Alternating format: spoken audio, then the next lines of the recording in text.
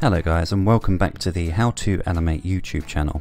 I'm James, and in today's video I'll be giving you some advice on the essential skills that you need to develop and how to demonstrate them in a showreel to land that first job as a character animator. The truth is that learning how to animate characters takes a lot of time and dedication, so you'll need to put the time in. They say it takes about 10,000 hours to master any skill, and this is certainly true in learning how to be an animator. You need to take the time to master the principles of animation, and this can only be done by a ton of practice. You might want to study at a formal institution, but be aware that a lot of these will just give you a broad overview of many disciplines and won't necessarily teach you to the level you need to get a job. There are exceptions to this, of course, but make sure you research the place before you commit. Try to find out the percentage of students that actually make it into the industry. If you do find yourself on a course that doesn't focus 100% on animation, then you need to be prepared to do a lot of studying on your own to reach the required level to gain an entry-level position. There are some great online courses that focus solely on character animations that are worth your consideration. They are all taught by professional animators. The three main ones are Animation Mentor, ANIMATE and Anim School. They can be a bit pricey, but if you consider the standard of education you get and that you're being taught by some of the best people in the industry, it is well worth considering. However, I would say that after you graduate, make sure your showreel isn't just work you've done from these courses, as studios will want to see your work without the intensive feedback these professional animators provide. They need to see the level you're actually at, so take the time to create some shots on your own to show them what you have learnt.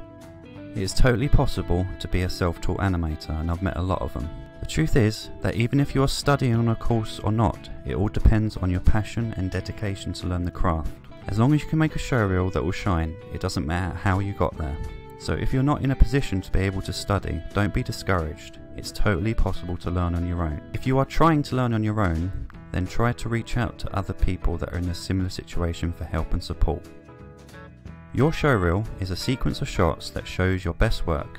Typically, it should be between 2 and 3 minutes long, with your most impressive work being towards the front. Try to avoid flashy, over-the-top intros. A simple screen showing your name and contact details will do. You can add music, but make sure it's not anything distracting. And if you have any acting shots, be sure to adjust the levels so the music doesn't drown out the VO. Be sure to tailor your showreel to the type of work the studio is known for.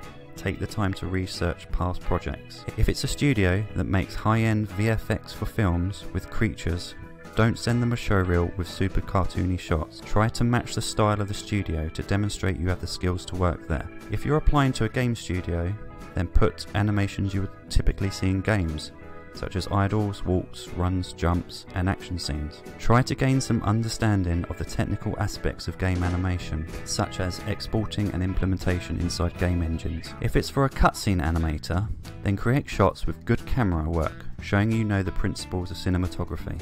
Only put your best work on there.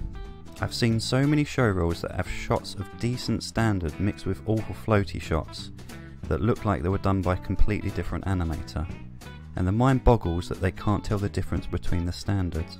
It's best to show less of a higher quality than trying to pad out the length with shots that might actually cost you from getting the interview. So be smart about what you show, and try to find someone with more experience to advise you on which shots to ditch, but don't take it personally though.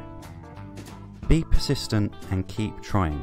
If you don't succeed in getting an interview, then try asking for feedback on your reel. Sometimes you might get some great pointers, and if you take on board the feedback and apply it to your next attempt, it will show your determination. These interactions will also get you on the studio's radar, so always remain professional and thank them for any time they spend communicating with you. I hope you found this video helpful. If you have any questions, feel free to ask them in the comments section below. Be sure to subscribe to be notified of future videos. Goodbye for now.